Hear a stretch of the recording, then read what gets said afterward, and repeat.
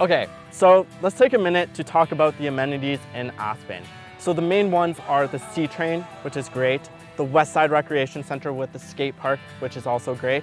You have Ladybug Cafe and Blush Lane, which are honestly some of my favorite food places. Blush Lane is a grocery store. It's all organic, natural food. Ladybug, they also do a really good job. I go there a little bit too much.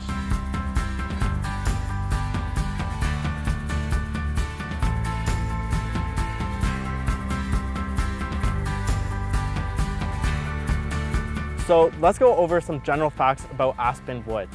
So first off, when was stuff built? They really started building in early 2000s. The majority of the homes here today were built between 2006 and 2016.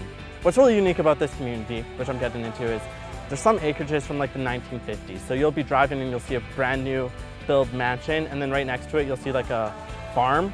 That's pretty cool. We're seeing less and less of that as developers buy those properties though. So if you're looking to buy a single family home in Aspen Woods today, the lowest priced home on the market right now is $670,000. And if you want to go to the top of the spectrum, the most expensive home currently on the market as of the time of this recording is $7.9 million. Okay, so there are several reasons why people love living in Aspen. So I'm just gonna go through a couple of them right now.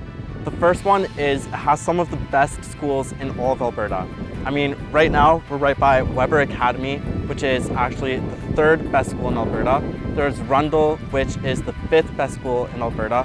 And we know this by looking at the diploma scores. The other reason is there's tons of amenities nearby, as we looked at earlier. Safe, family community, low crime, really nice and prestigious homes.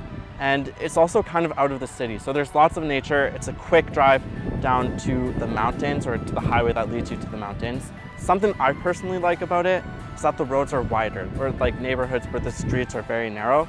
This one, you have lots of space. So those are just a few reasons, but overall, one of the best neighborhoods in Calgary.